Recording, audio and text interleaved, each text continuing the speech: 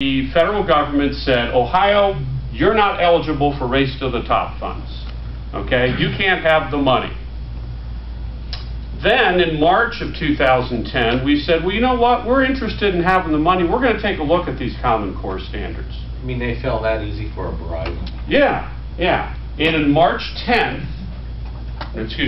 10th, 2010, Deborah Delisle, the superintendent, came to the House Education Committee because they were required under the statute to present the standards to the House and Senate Education Committees. And I was on the House Education Committee in May of 2010. And she didn't bring the standards. She brought a 6-page statement and said, you can get the standards at my office if you want to. So the standards, in fact, the statute was violated.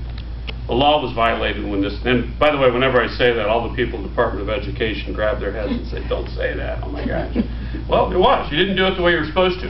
But the most important part of that was, it says in her statement, adoption of the Common Core standards are a prerequisite for receiving Race to the Top money. Now it says that this is the superintendent of schools, okay? This isn't the pastor here at the Patriots meeting in Van Wert County telling you and you told somebody else and they put it on a Facebook page. This is the person in charge.